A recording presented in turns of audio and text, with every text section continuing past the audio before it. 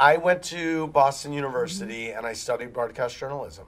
And I had many internships along the way. I had an internship at KMOV in St. Louis, which was then KMOX TV, which was the CBS affiliate in St. Louis when I was a senior in high school. Weirdly, I was the youngest intern.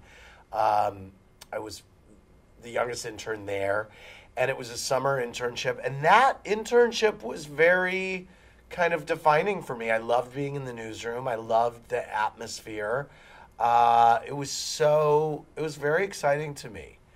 And it made me think, yeah, this is where I want to be. And then when I was in college, I interned at a classic rock radio station. I interned at the CBS radio station in St. Louis, KMOX Radio.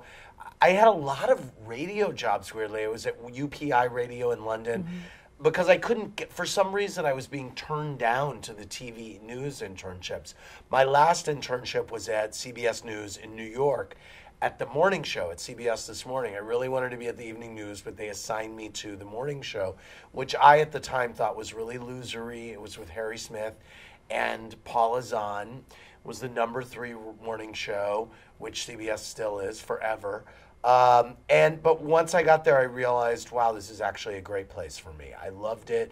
I was assigned to the consumer unit, which was really weird to me. A correspondent named Erin Moriarty, who is still at CBS News on 48 Hours, and she recently profiled me on CBS Sunday Morning. And the producer for that was one of my first mentors, a guy named Jay Kernis, who's a producer at CBS Sunday Morning. He was a senior producer at CBS This Morning when I was there.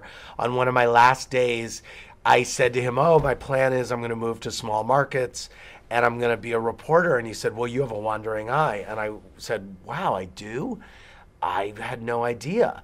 And I called my mom, and she said, you don't have a wandering eye. That's ridiculous. But I do have a little of a wandering eye, which I found out about immediately the first day I went on the camera at Bravo. Everyone, of course, let me know online, you have a wandering eye, because everyone, has to be an asshole on social media and point out your flaws.